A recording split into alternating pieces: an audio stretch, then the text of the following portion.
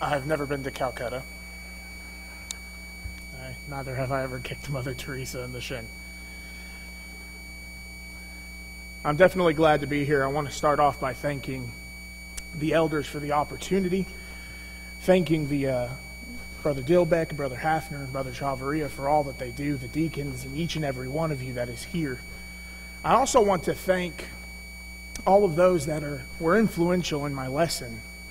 Although there are too many to mention by name, I read a lot of sermons, a lot of articles, a lot of books in preparation for hope and hopelessness. And so I want to thank all of those that attributed to our lesson this evening. There was a man that came to my office about 7 in the morning. He had his head down. His shoulders were a bit slunched. His body was crouched. And he stood with his Bible in his hand, although you could tell he hadn't opened it in quite some time. I opened the door. I let him in. He dragged himself into my office. He slumped himself down on the chair and he let out a long sigh. I remember watching him as he melted, like one of those old Salvador Dali paintings, into my chair. And he looked up at me and he said, "What's the point? What's the point? What's the point in going on with life? What's the point in doing anything? I sit at home and I do nothing all day, all night." This man's not real. But we all know a man like this. I've had people who I've talked to who have this same mentality, this same heart, this same passion for practically sometimes nothing. And I remember thinking sometimes how I would approach an individual who came to me and told me I have no hope, or I am hopeless. And I'm reminded of a classic novel that I read as a child, Alice in Wonderland. There's a scene in the book Alice in Wonderland in which Alice comes to a fork in the road. In one direction, she can go one way, and the other direction, a complete and different way. And she sits there and she ponders for a moment, thinking to herself, which is the direction that I should take? And she asks for a little bit of help from the Cheshire Cat. And she looks and she says, "Cat, which direction should I take?" And the cat looks at her and says, "Well, that would depend on where you want to get to." And she said, "I care not where I get to."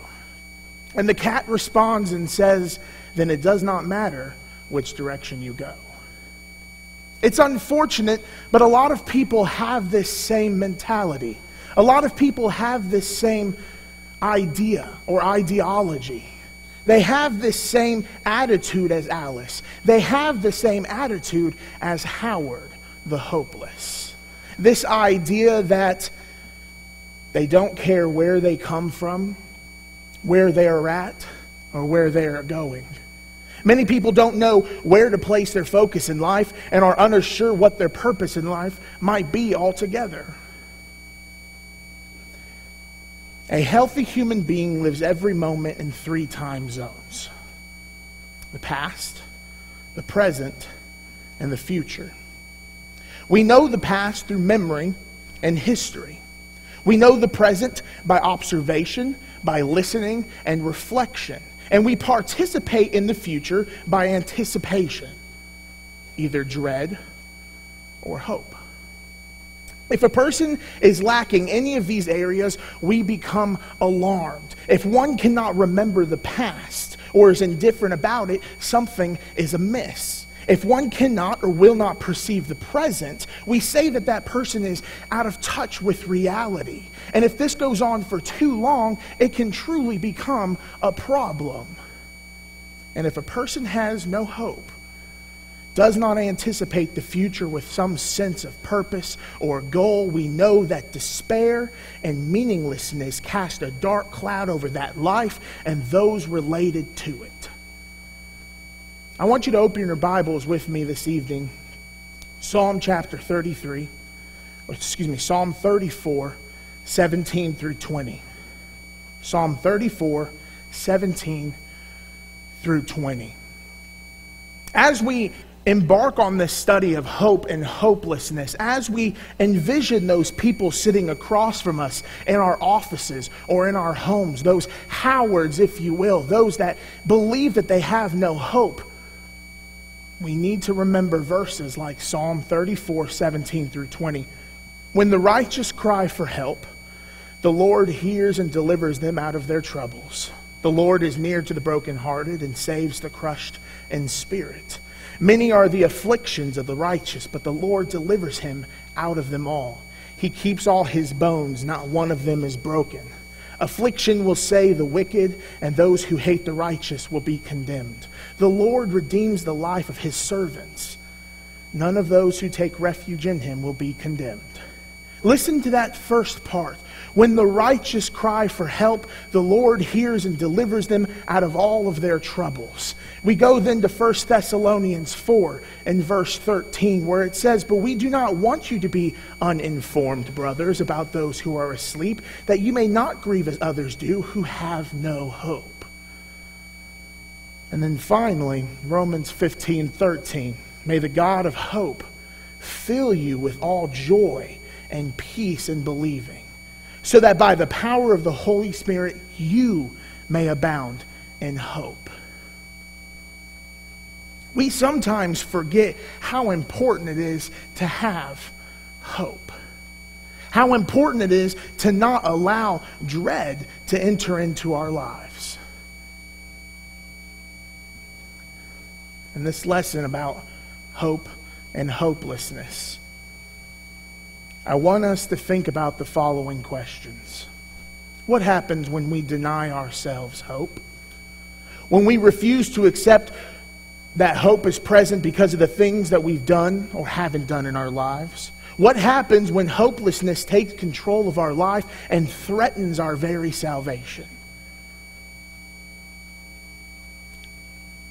Author Morris Ashcraft, one of the books I happened to find on hope, I opened it up as when Brother Dilbeck called me and asked me if I would speak in the summer series. I went to my library, and the very first book I found was his, on Christian hope. And I opened it up, and this was the very first section that I read. In all human experiences, we have hope. During the worst illnesses, we hope for improvement.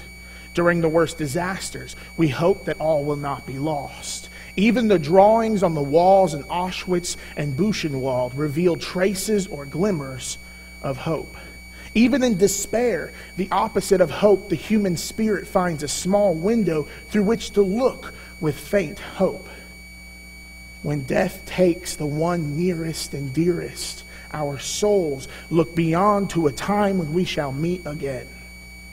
Those whom I have known who knew that they were dying expressed a calm assurance that even in this departure, they looked forward to an arrival on the other side.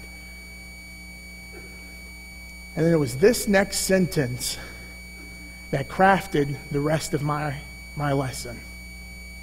Where there is no hope, hell already reigns. Where there is no hope, hell already reigns. Sometimes the smallest bumps in life, sometimes the smallest storms in life can cause us to find ourselves at a position or a part of our life in which we feel as if we have no hope. Even the smallest thing as losing our job, although to some that may be enormous, for others it may be something small. Losing our job, not getting the promotion we thought we were promised. Losing a friend, moving away. Sometimes the smallest and most intricate of things that happen within our lives can cause us to feel empty. And the problem is when we allow ourselves to become empty, we allow for the world to fill that emptiness. We can't allow ourselves to lose hope. Because I'll tell you this, each and every one of us here, whether we believe it or not, has hope. If you can take two fingers and you can place them on your neck or place them on your hand and you can feel your heart beating, if you can take the breath of life each and every morning, if you can experience the wonders of creation around you, you have hope. It was Sherman during the Civil War who uttered the famous phrase, "War is hell." It's not. Although war may be difficult, although war may be troublesome, there may be trials within war, it's not. It's not like hell, because even in war there's hope. There's hope for victory. There's hope for a safe return home. There's hope that we'll see our families once again. The definition of hopelessness is being without God. Sometimes we make mistakes in our lives that impacts our hope. We feel as if God will never forgive me, or I've done so much wrong in my life that there is no hope in heaven for me. I talked about that man that came into my office. I used that as an illustration in order for us to understand that it can happen to each and every one of us. A family member, a friend can come to us in a time of need and despair and dread, finding themselves at a moment in their lives in which they've lost hope. More times than not, I've had people with this attitude. I've done so much wrong in my life that there is no hope for me. I've done so many things to so many people. I have made people cry. I have made people bleed. I have made people hurt. There's no hope for me. God cannot forgive me. It wasn't too long ago that I was introduced to the Bible series on the History Channel. I didn't get very far into it. Had a hard time with Noah being Scottish. But there was one thing that I did notice as I was watching it, that I wished that those in the media or those in the entertainment industry would have done a little bit better of, is to highlight the times in which those Bible characters fell short. You see, all too often, we look through our Bible and we flip through those pages, and what do we see? Superheroes. That's the way media wants to portray them, as superheroes. We see them faultless and perfect, but they weren't. Noah, David, Paul, Peter, all at one point in their lives found themselves lower than low. Found themselves in a position where they could have lost all hope. And yet what we see is that even those men found themselves with hope, looked forward to the future, did not allow for the things they had done to impact their present and have them forget about their future. Paul actually called it a thorn in his flesh, 2 Corinthians 12 and verse 7. Although we're not privy to the information at exactly what that thorn was, he doesn't say exactly what it is that is affecting him, that is keeping him from feeling as if he's conceited. He calls it a thorn in his flesh. But I want us to think back to Paul's life for just a moment. And I want us to remember that it was he who held the coats as Stephen was being stoned. It was he who made the declaration that he was going to search for those Christians or those believers in God and bring their lives to an end. That was Paul. And so for any of us today, tomorrow, or in the future, to tell ourselves that we have no hope because of the things that we've done, I pray that you open the Bible and you read about the human beings in there. That you read about their good and their faults. I guess the best thing for us to do is to start by defining hope. What is hope? What does it mean to have hope? If a man walks into your office, or somebody walks up to you at work, or somebody knocks on your door, or perhaps a family member, or maybe even at school, somebody comes up to you and they say, "I do not have hope." What is it that they are lacking? Or what is it that they feel that they are lacking? Hope. A feeling of expectation and desire for a certain thing to happen. That's hope. a feeling or expectation and desire for a certain thing to happen. If you have your Bibles, I want you to turn with me. We're going to go to several verses in the remainder of our lesson here. Romans chapter 8. Romans chapter 8, verses 24 and 25. Romans chapter 8, 24 and 25 says, "For in this hope we are saved. Now hope that is seen is not hope, for what hopes for what is sees. But if we hope for what we do not see, we wait for it with patience." So what is hope? Hope is the things in which we cannot see. Hope is the things in which are in our future, or heaven is our Christian hope. Hope is not something that we have already obtained, but rather something that we wish to obtain. That is hope. Okay, perhaps Philippians chapter 1. Philippians chapter 1, verses 20 and 21. The Bible says, let's actually back up just a tiny bit. We'll start in verse 18. "What then? Only in every way, whether it be pretense or in truth, Christ is proclaimed, and in that I rejoice. Yes, and I will rejoice." Verse 19, "For I know that through your prayers and the help of the Spirit of Jesus Christ, this will turn out for my deliverance." Verse 20, "As it is my eager expectation and hope that I will not be at all ashamed, but that with full courage, now as always Christ will be honored in my body, whether by life or by death. For to me to live is Christ, and to die is gain." That's hope. Hope is having the feeling that we, no matter what we are doing within our lives, if we find ourselves being persecuted by the world, somebody in the world looking at us and telling us that because we are Christians, we deserve to be punished, we deserve to be tortured, we deserve to be killed, that we know that there is something better waiting for us. That is hope.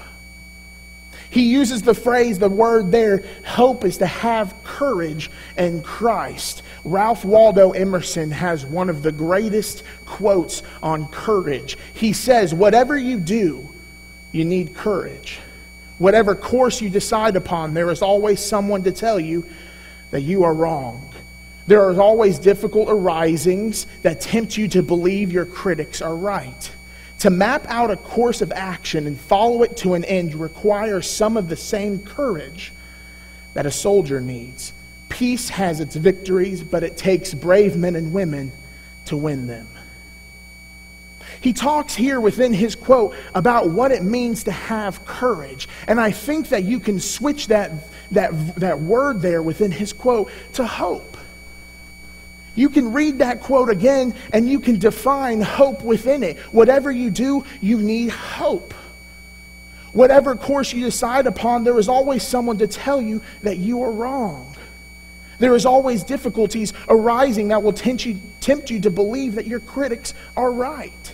To map out a course of action and follow it to the end requires some of the same hope that a soldier needs.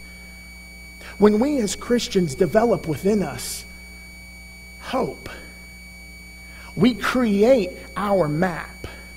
We create a map that basically tells us exactly where we are going. And it doesn't matter what the outside world says. It doesn't matter what the denominations say. It doesn't matter what our friends or our family say. When we develop a strong spiritual Christian hope, our map is laid out before us. It's not written in pencil that can be easily erased. It's not written in crayon that with the heat it'll melt away.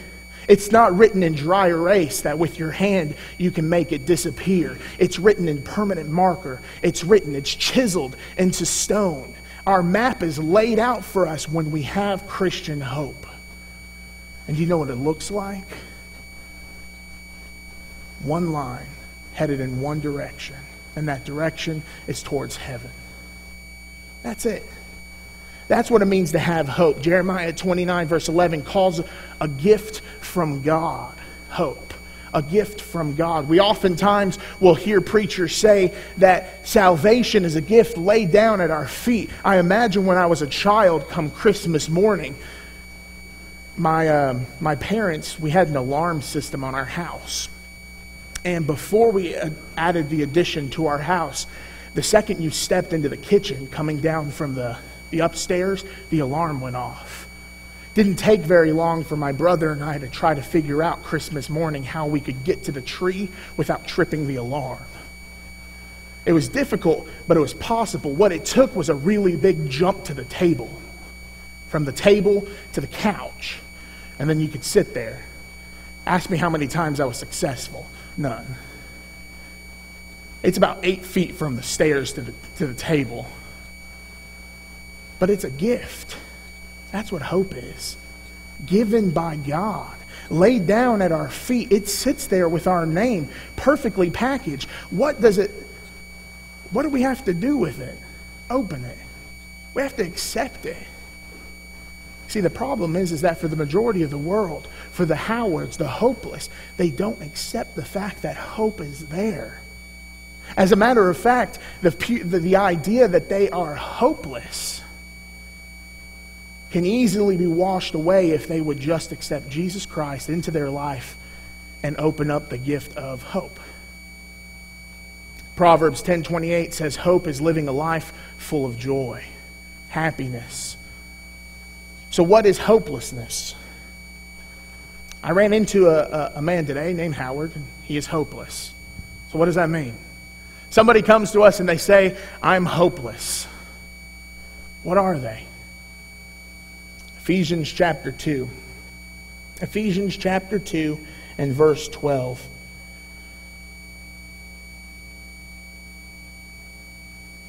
Start in verse 11, actually. Therefore, remember that at one time you Gentiles in the flesh, called the uncircumcision by what is called the circumcision, which is made in the flesh by hands. Remember that you were at that time separated from Christ, alienated from the commonwealth of Israel, and strangers to the covenants of promise, having no hope and without God in the world. What does it mean to be hopeless? Read that verse again, verse 12. Alienated from the commonwealth. Israel are strangers to the covenants of promise, without God in the world. That in itself, if it is not highlighted or underlined in your Bible, you want to talk about how to help people if they come to you and they tell you that they are feeling as if they have a life without hope, you need to have this verse ready. Because to say I have no hope is to say that I have no God. That's what it means to be hopeless. To be alienated from the commonwealth. To be separated from the covenant promise. To be in a world without God. That is hopelessness. Job 14, 7 through 12, and again 18 through 22. He talks about how hopelessness is equivalent to death. And I want us to turn there because when Brother Dilbeck called me, asked me if I would speak today,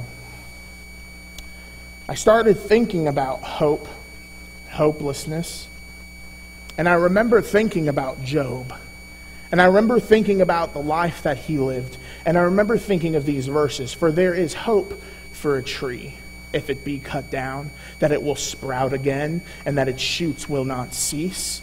Though its root grows old in the earth and its stump die in the soil, yet at the scent of water it will bud and put out branches like a young plant.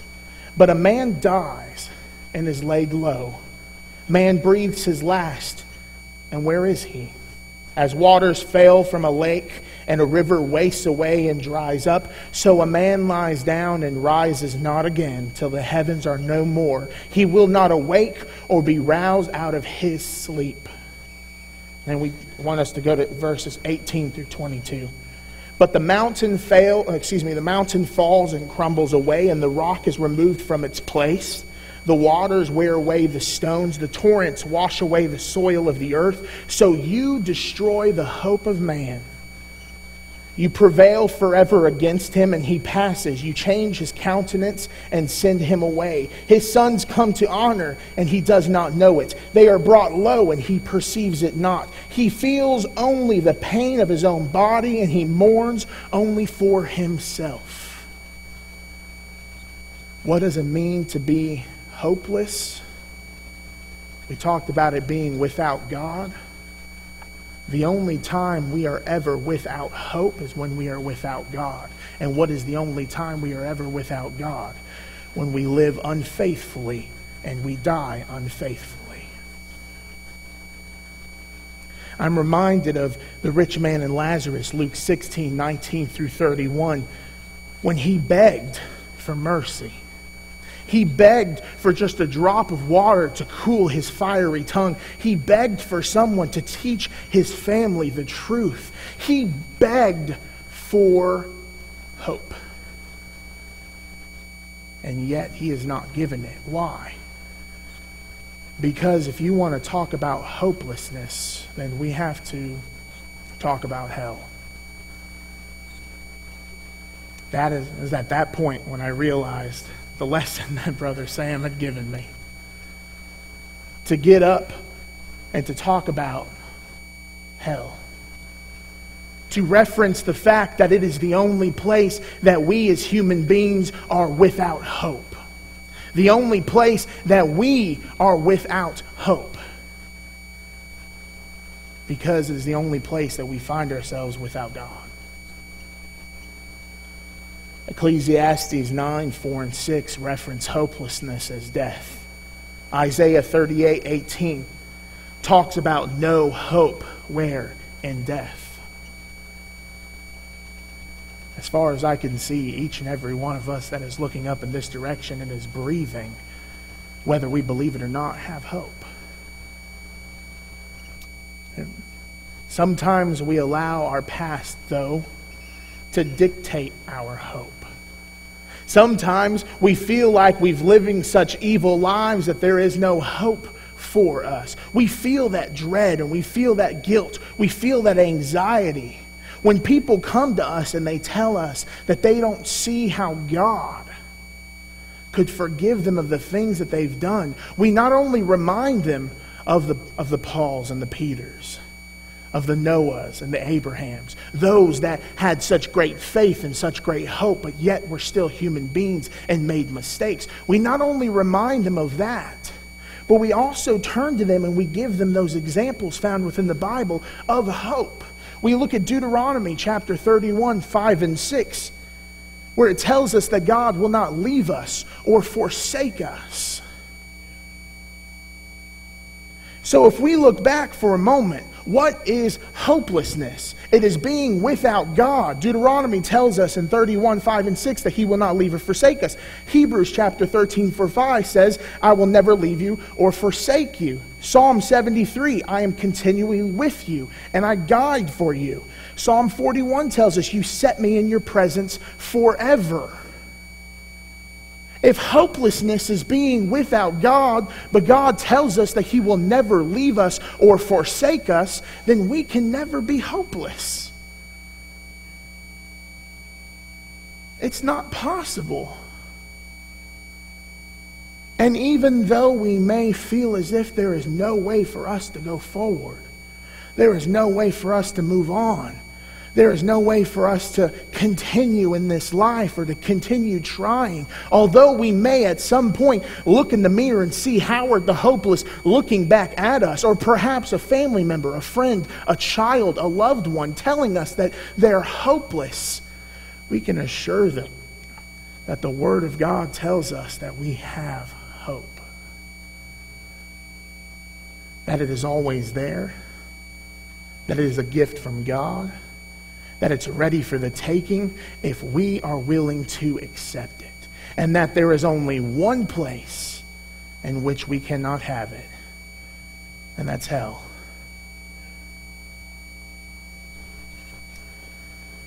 No matter who we are or what we may believe, God is always present in our lives.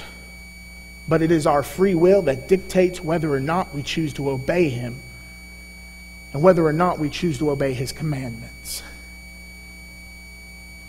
That being understood, no matter how bad our life may seem, no matter how the sins that we might have committed, hope is always available. I want you to turn with me to Romans chapter 4. I want to give you a few verses that you can use to show people that hope is always there. Even in the darkest of times and the most difficult of times, if someone comes to you and they tell you, David, Sam, Andy, I have no hope, we can show them these verses. You may have 3 preachers here, but you have a congregation full of ministers. People who can minister to other people. People who can teach other people. Who can help other people. And I want you to remember these verses. Romans chapter 4, verse 18. In hope he believed against hope, that he should become the father of many nations. As he had been told, so shall your offspring be.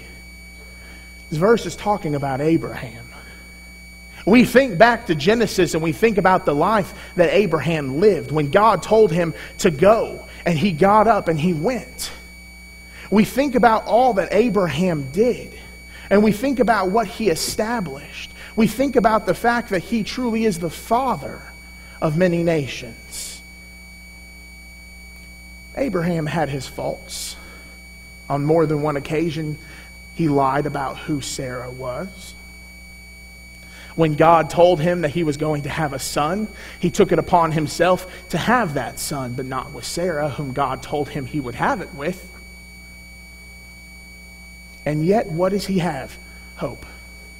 He always had hope. And hope he believed against hope, that he should become the father of many nations, as he has been told. And it was fulfilled. Isaac was born. Abraham had hope. 1 Samuel 30. In 1 Samuel chapter 30, verses 1 through 6, says, Now when David and his men came to Ziklag on the 3rd day, the Amalekites had made a raid against Negeb and against Ziklag. They had overcome Ziklag and burned it with fire, and taken captive the women and all who were in it, both small and great. They killed no one, but carried them off and went their way. And when David and his men came to the city, they found it burned with fire, their wives and sons and daughters taken captive. These people have lost everything. And yet, where do we find David? Verse 6.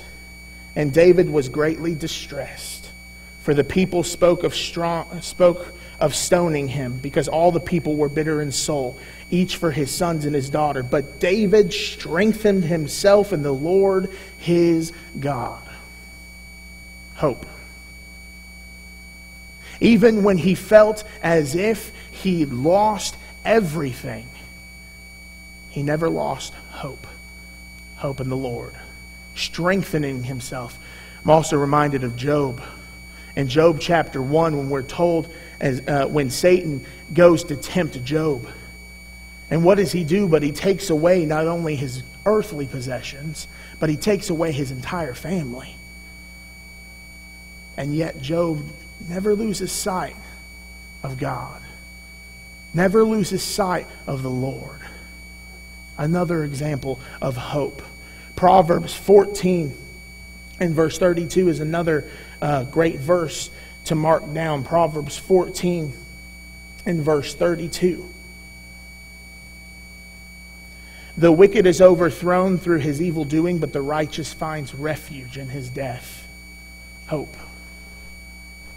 You know, when I was a child, I had many fears. I was afraid of spiders. I still am afraid of spiders. As a matter of fact, as I was leaving here today, there was a spider on my front door of my apartment where there's now a dent, because I made sure that that spider wasn't there waiting for me when I got back. I'm not a big fan of spiders, but I had another fear. I had a fear of death. A lot of people have a fear of death. Why is that? Because they don't know what's going to happen when they die. They don't know where they're going to go or what their life is going to be like.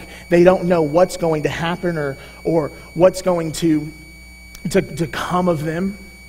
And so they begin to develop this fear just like I had. As a matter of fact, I held on to that fear of death all throughout my childhood, all the way up until I was in college and I became a Christian. And even after I was a Christian, I still had a fear of death until I realized something.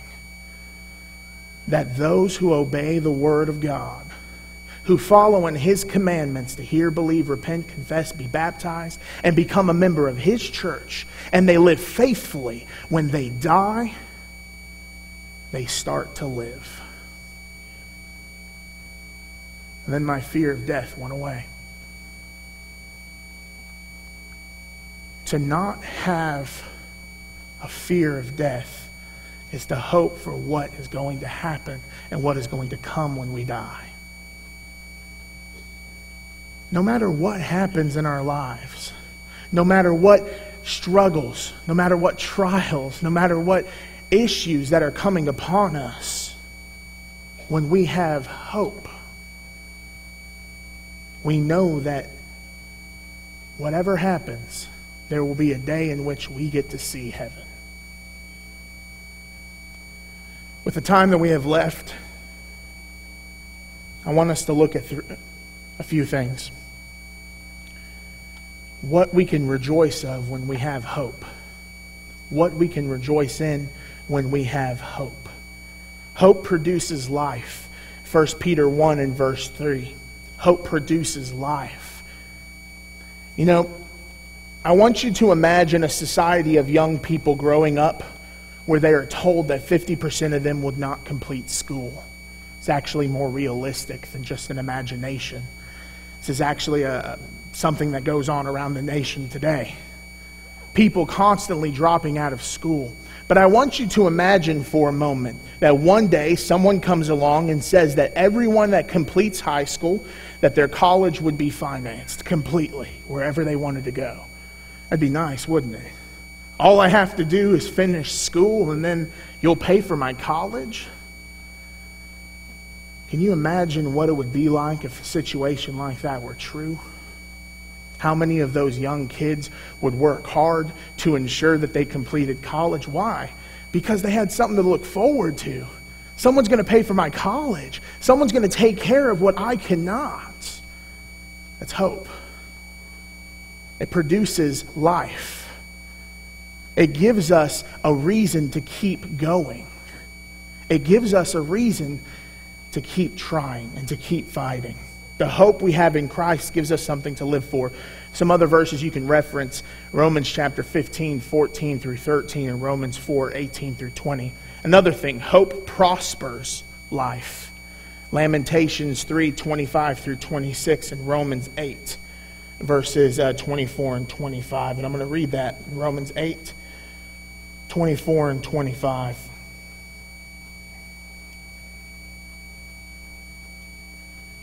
And it says here, "For in this hope we were saved.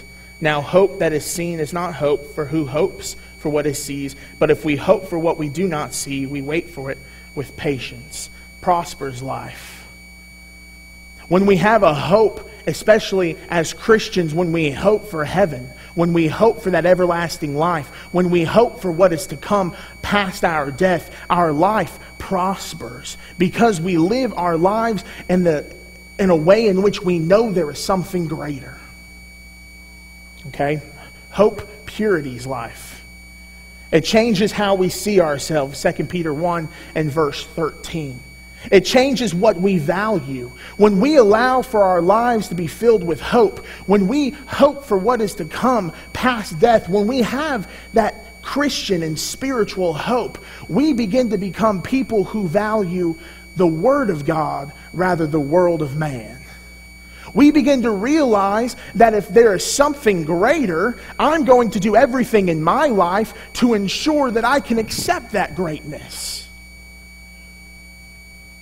That's what hope does. Because when you have hopelessness, you have nothing to look forward to. You have nothing to try for. 1 Corinthians 9:24 and 27 through 27 tells us to run the race with a purpose. To run the race with a purpose. What is that purpose? To achieve that crown. And then finally, hope is rewarding. It gives us joy, Romans 15:13. It gives us security, Psalm 33:18. It gives us strength and courage, Psalm 31:24. It gives us endurance and comfort, 1 Thessalonians 4:13. And it gives us confidence in our ministry, 1 Timothy 4 and verse 10. When we can teach people about hope, when we can teach them that there is something greater, the sky's the limit. There's always going to be something in our life that shakes the very foundation that we walk upon. There are going to be times when the storms of our life become so great that we feel that we can't go on. At some point in our life, we're all going to be called Howard the Hopeless. But we need to remember that no matter how we felt, what we've done, we have hope available. There will be no satisfaction in being right about hell. I'll tell you that much. There is no satisfaction in knowing that hell exists. But there is a satisfaction in knowing that if I have hope, that I won't be there. That if I have hope and I obey the Word of God, I follow in His commandments and I die faithfully, Revelation 2 and verse 10, I can have hope that I will not be there. It is at that point where we accept and obtain the great hope that we have been talking of. Don't choose hopelessness when God so openly tells us that hope is an option. I thank you for your time, for your attention. And I hope that each and every one of us understands that it doesn't matter who we are or who we've been.